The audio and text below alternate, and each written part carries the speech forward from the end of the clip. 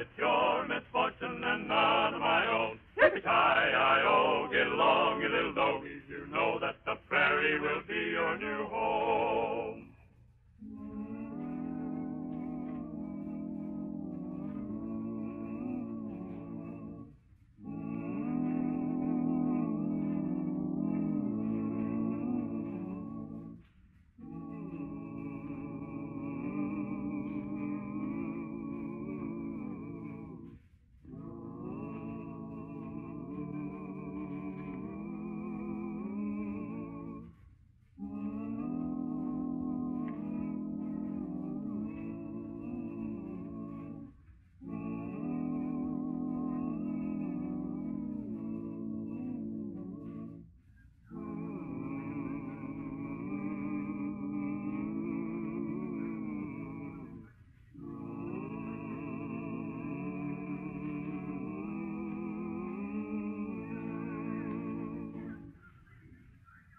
And now for the adventures of Lightning Jim.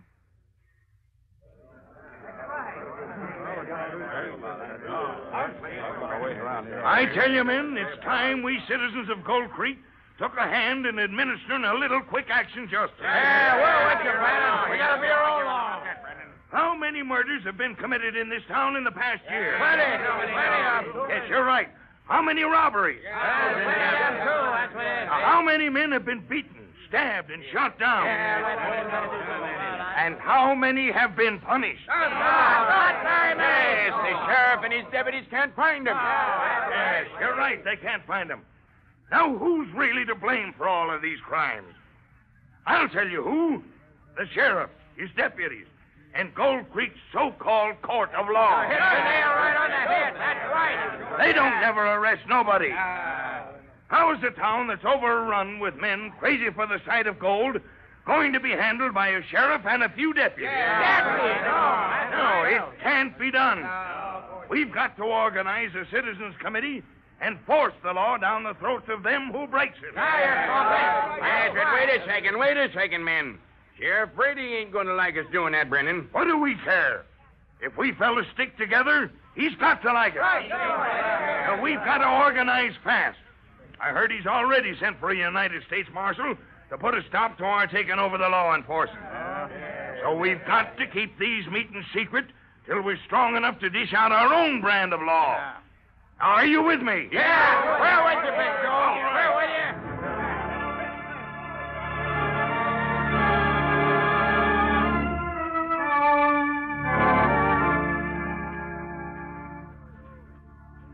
Law and order were slow in coming to many parts of the Old West. The discovery of gold resulted in a frantic rush for claims by every class of people. Honest prospectors rubbed shoulders with outlaws and bandits, gamblers and criminals of the worst kind. Mining camps sprang up overnight, and even though sheriffs were elected and an attempt at law and order made, it was often necessary for the honest citizens to take the law into their own hands to protect their claims, their very lives, from the desperados who flocked to these mushroom mining towns to rob and murder. And that was why Lightning Jim, the famous United States Marshal, and his field deputy, Whitey Lawson, came to Gold Creek in answer to the sheriff's call for aid in establishing law.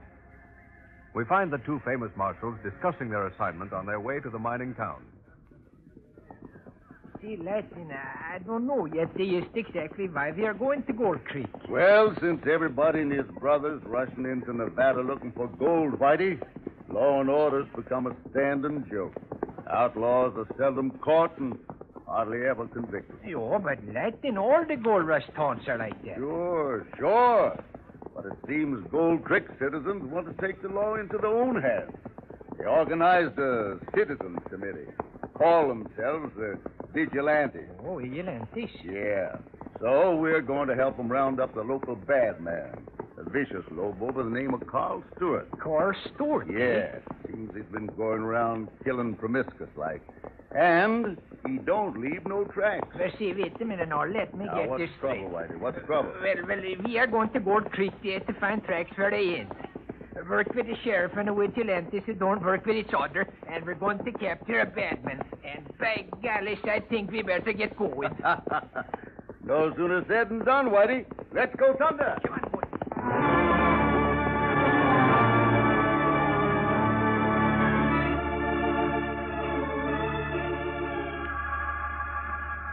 On the following night, an elderly merchant of Gold Creek was robbed and cruelly beaten by two men.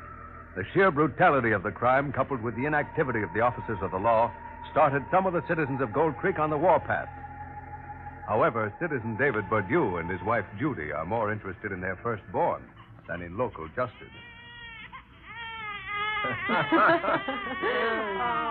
Oh, there, darling. Why does he always cry when he's put to bed? Honey, why do I always hate to get up in the morning? Oh, no, darling. Go to sleep. Mother and Daddy will be right in the next room. Look at him double up that fist, will you? Drunk. Yeah, he's mad, honey, that's what. He's got his mother's temper. Oh, what do you mean, Mother? Just like you. Come on now, let's walk right out and close the door on him. We got to start in being firm with him. David Burdew, how can you be firm with an adorable little mite like that? Well, it's hard, all right, I'll admit that. But now, if you don't start in early, that little mite's going to develop into dynamite. Oh. So come on, Mama. Out of the room you go. I can still hear him. He's got to get used to the dark. You know, when he grows up and starts calling on the gals, he'll like the dark. Oh, Dave, shame on you to talk about a little baby like that. Well, now, if my memory serves me right, you never objected when I turned down the lamp. Why, Dave, I never in my That's life. the best part about being married. What is? Fella don't have to turn down the lamp and keep one eye on the parlor door when he's making love. Well, I'm going right back into the room with my son. All right, honey. Well, listen. Who in the world can that be? Sounds like a regiment to me. Sure do. Well, look, honey, they're coming in here. Well, what did they want? I've never seen them before. Reach for the ceiling, Stewart. And a surprise here, eh, Stewart? Here, what is all this? What are you talking about? Our name isn't Stewart. Sorry, ma'am, but we'll have to ask you to step aside. This man's going with us. Don't you dare touch Now, him. take it easy, Judy. But they called you Stewart. Please, dear. Now then, you fellas will just tell me what you want and just who I'm supposed to be. Now, don't try to play the innocent. You know why we want you. Come on, vamoose. Just a minute, partner. Now, you men can force me to go with you, but I am going to insist on knowing what for. Oh, you want to know what for, do you, huh? Well, I'll tell you. Because two thieving skunks robbed old man Hermie Jensen last night and most beat him to death. And we happen to know for certain that a fellow by the name of Carl Stewart was one of the pair that tortured and robbed the old man. Carl Stewart? Yes, And what's that got to do with me? plenty. Some of the boys that have seen this, Stewart, say that you're him. What? Oh, Yes. Oh, Kill him. good Lord, you don't think I'd do a thing like that? Beat a poor old man? And my husband's name is David Burdew. All right. Your name's Burdew and you ain't Stewart. What have you got to lose by going to the hospital with us, facing old man Jensen and seeing if he recognizes you? Sure. If you're innocent, prove it. You've got to prove you're innocent. Personally, I think it's your job to prove he's guilty. Never mind arguing, honey. I'm not afraid to face old man Jensen or anybody else. Now you're talking. Talk's cheap. David, are you sure you're doing the right thing going with these men? Now, I'll be all right, hon. After you've found out that he's innocent, please let him come home right away. I can't go with him on account of our baby. If he's innocent, ma'am, he'll be home pronto. But if he's guilty, well, come on, Stewart. Come on, let's get out of here. Come on. Dear God, please fix it so he'll come home soon. Very soon. For Jesus' sake, amen.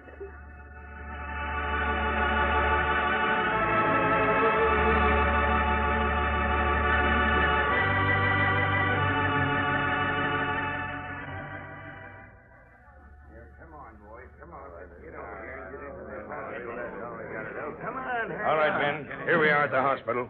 There's no need for all of us to go in. Lank and me, you'll take Stewart in. The rest of you can wait out here. Okay, just you say, but hurry along. Hey, take off your hat, Lank. Yeah, and remember, there's sick people in here. So lift your boots high and let them down easy. Yeah. Oh, howdy. Howdy. What can I do for you, gentlemen? We got the coyote here that robbed and beat old man Jensen. But before taking action, we want to be dead sure. So we want Jensen to identify him. Yes, very well. Bring your man along, but you'll have to be brief and very quiet. Jensen's in bad shape. Brain concussion. All right, Doc. Come on, Stewart. I told you my name's not Stewart. We'll let old Jensen decide that when he takes a squint at you. Okay, gentlemen, quiet now, please. Yes, all right.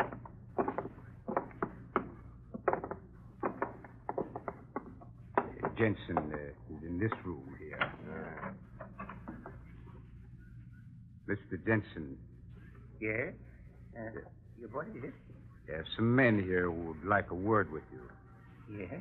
Well, what do you want? Mr. Jensen, we want you to take a good look at this varmint here.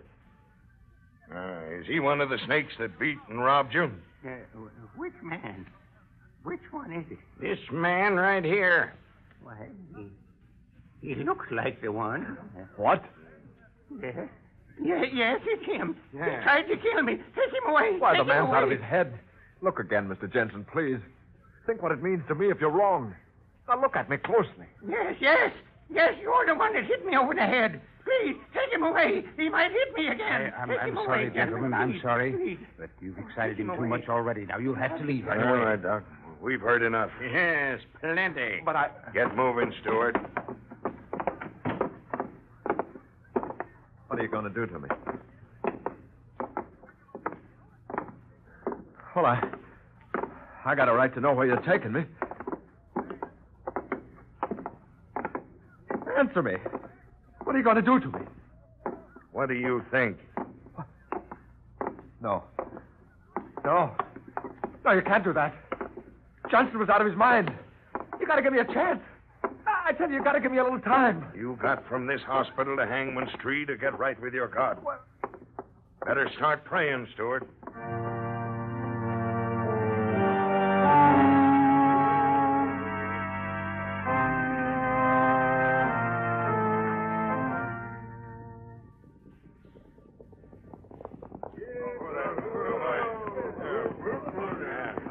Here's Hangman's Tree, Stewart. You better tell us who your partner was and ease your conscience a bit before you cash in. Yes, we'll get him anyway. I've told you over and over again, I'm not the man you want. The only way to put the fear of God into rats like you is put a rope around your neck and pull the ground away from you. Yes. And here's the spot where we're going to jerk you skyward. Right here, boys. Here, we'll use your rope, Lank. It's an honor, Mr. Brennan. Now, throw it over that big limb. Now, listen, if you'll just give me a few hours, I can prove that I'm innocent. Shut up. Hey, here comes two riders. Yeah, look. Get that rope around his neck. No. And men, No. we're not tolerating any interference. Sir, not this time, all right. Well, Stuart, how do you like the feel of that knot in your neck, eh? No, Your don't do last that. chance. Are you going to tell us who your thieving, murdering partner was? I swear before God, I'm not the man you think I am. All right. It's your funeral. Heave on the rope, man. Don't pull on that rope. Get ready for trouble, boys. Yeah. All right, no, don't reach for your six guns. Sorry to have to spoil your little necktie party, men. But my natural curiosity makes me have to ask, what's this fella done? I don't see how that's any of your business. Where's your trap, Lank? This man here's an outlaw. He's killed a lot of men. Just last night, robbed and tortured an old man. No, I didn't. I've tried to tell him that I'm Let not... me handle this, son. What's his name? Carl Stewart. No, it's not. By golly, it's the very man we're looking for. See if we're lucky. Looks that way, Whitey. Gentlemen, this man's my prisoner. What? Stewart, you're under arrest. Oh, thank God. But my name's Purdue, not Stewart. Now, just a minute, partner. I got some natural curiosity myself. Just who are you? That's what I want to know. Who are you? Yes, who are you? I'm Jim Whipple, United States Marshal. This is my deputy, Whitey Larson. Yo, and we're asking you polite-like to take that rope from around that fella's neck. Are you Lightning Jim Whipple? The same. Now, I want Not you to... so fast, Marshal. Well, We, that is the boys here and myself, ain't aiming to let the law have this murdering coyote just to hold for a little while and then to turn him loose. I should say not. We brought him here to stretch rope. And by thunder, he's going to stretch it. That's right, Clam. He's Here. going to pay for it. hold on, listen to me, all of you. The two of us are going to take this man to jail to wait trial. And if anybody tries to stop us, it's going to be just too bad. Well, I'm one which says you ain't going to interfere. You broke my wrist. Sorry. I warned you. Jo, you was lucky I didn't shoot too. Anybody else got any objections to our taking this fellow along? No? Get your horse, Stewart, and come with us. Yes, sir. But I'm not Stewart. You ain't going to get away with this, Marshal. What makes you think we won't? This here's the Citizens Committee. We've had all we can stand from them law courts of yours. Oh, you have, eh? I'm going to call a meeting of all the citizens of Gold Creek, and we'll tear down that rotten courthouse. Well, there's nothing to stop you from trying, but you better be figuring on a little opposition. Jo, and you can take my word for it. You'll find your Uncle Sam pretty powerful opposition. Come on, Stewart. Let's go thunder.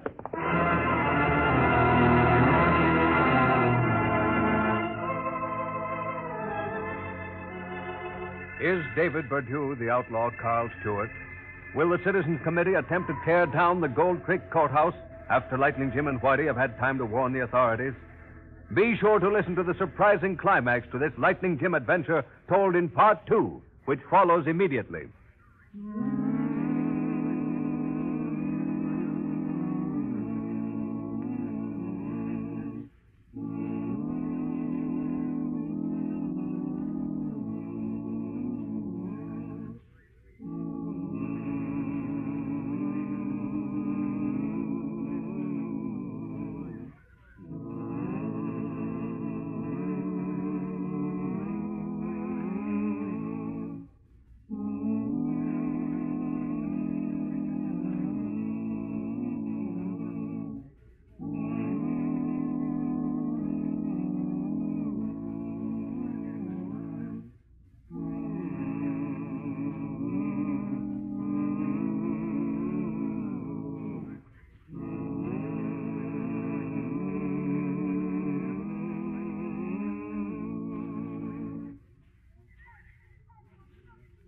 And now for Part 2 of the Lightning Jim adventure, Disorder in the Court.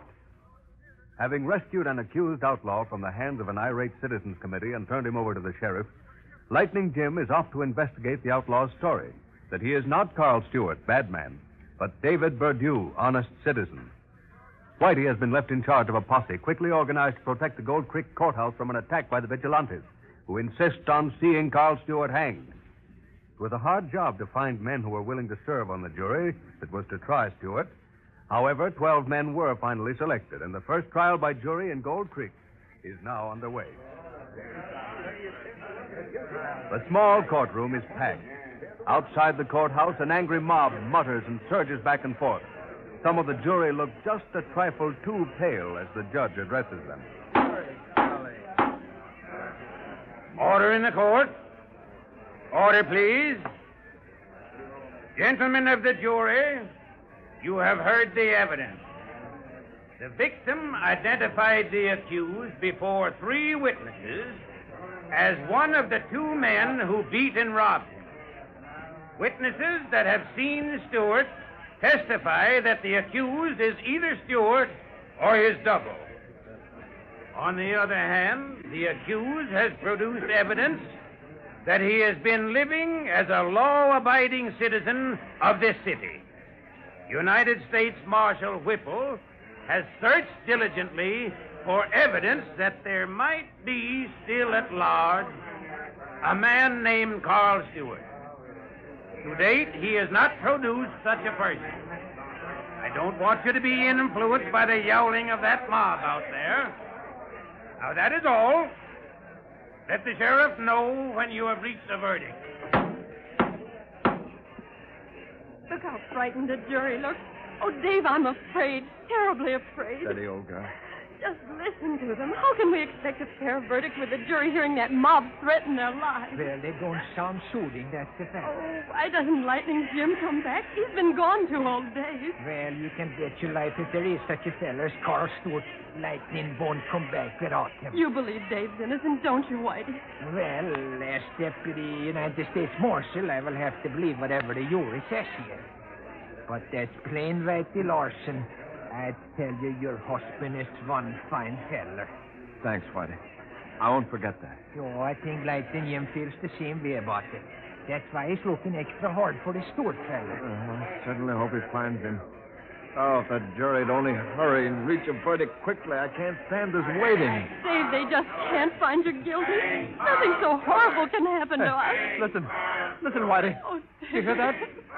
Hang Carl Stewart. Oh, don't you pay no attention to them. Take me out of here, Whitey. I can't stay here and listen to that. Stop! Stop that, you hear me? Stop it! Stop it! Stop! Stop! Stop! Stop it!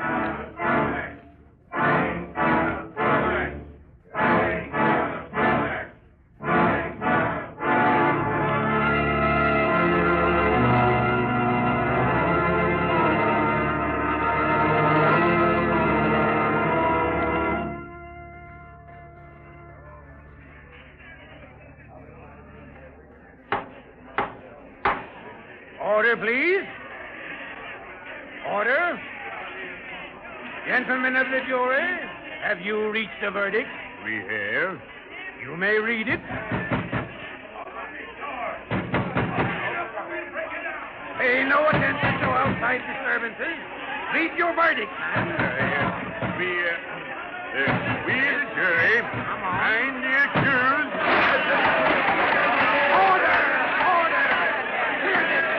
Order in the court! Order! What is the meaning of this outrage? Is there any one of you coyotes that have the nerve to speak out for the pact? I nominate myself as a committee of one, Judge. And who are you? Brannon's the name. Big Joe Brannon. We're all here to see that murderer gets what's coming to us. Order! Order! Hold on a second. In the first place, seeing that justice is done is the court's business. And in the second place, the prisoner is charged with robbery and assault, not murder. Yeah? Then you better change it to murder. I just came from the hospital. Old man Jensen died less than a half hour ago. That makes Stewart a murderer. Oh, my God. Order! Order! Order! If the spectators do not show the proper respect for the law, I'll clear the court. With what? Order, please. Brannon, are you the ringleader of this mob? This ain't no mob, Judge. This is a citizens' committee. We're vigilantes. We just dropped in casual like to see that you and the jury do a good job. You're talking mighty big, Brannon. You'll find us ready to back up big talk with trigger action, Judge. What's that disturbance back there? Let that man through. Make way for that man. Can I say just a word, Your Honor? And who is speaking? Jim Whipple, Your Honor, United States Marshal. I've got a man here, and he's got something powerfully important to say. He's badly wounded. Will you give him a hearing? Why, certainly, Marshal Whipple. Who is he? Here he is. Here. Your Honor, I'm the much wanted Carl Stewart. Judge, take a good look at the prisoner, Badu. Badu? Now look at me. Great Quiet, please. Quiet it is. It's amazing. Well, Judge, we do look a lot alike, don't we? You look enough alike to be brothers. What? Oh, yeah. Sure. Imagine us being brothers. No, we ain't no relation. Your Honor, this man's name is not Carl Stewart. He... Shut up!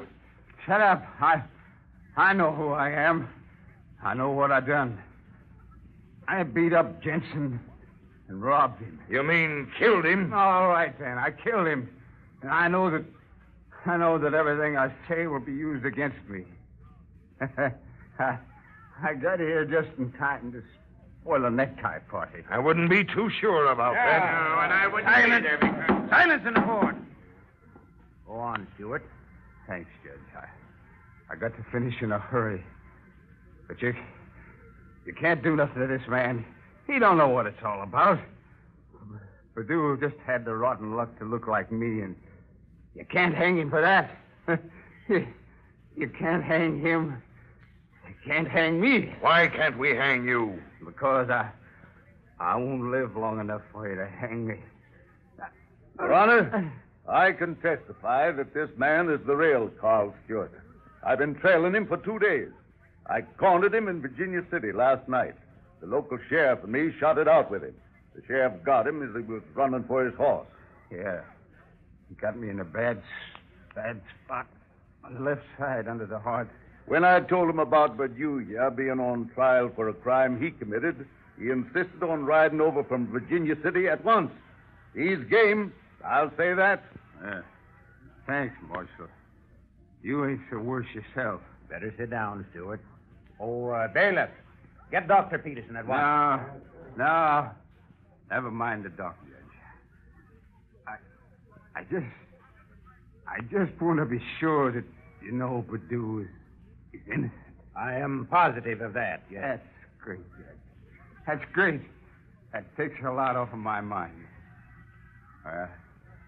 Goodbye and good luck, Badu, old kid. I'm glad to meet you. Hey, somebody get a glass of water, quick. Call the doctor. Don't bother, Judge. He don't need neither one. Now. Now, wait a minute. Your Honor. We the Order jury... in the court, please. All right, now, Your Honor, we the jury have reached our second verdict. What? Oh, yes, of course. Read it, please. We, the jury, find the accused not guilty. Now, wait a minute now. Now, wait just a minute. We got a P.S. here. P.S.? Yep. Say, what the... P.S. We, the jury, publicly apologize for the first verdict we reached. And we wanted to go on record that we're doggone glad that I didn't get a chance to read it.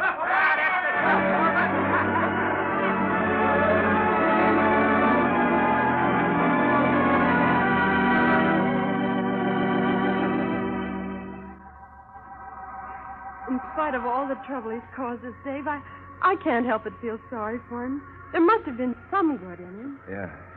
One of his kids is pretty bad sometimes. But he was always sorry afterwards. Dave, do you mean that Carl Stewart was Yes, Judy. Oh. He was my brother. Oh. His name was Carl Badu. We always looked alike. Folks used to take us for twins. Yeah, Mother was always mighty proud of the name Badu. I'm glad he changed his name to Stewart for her sake.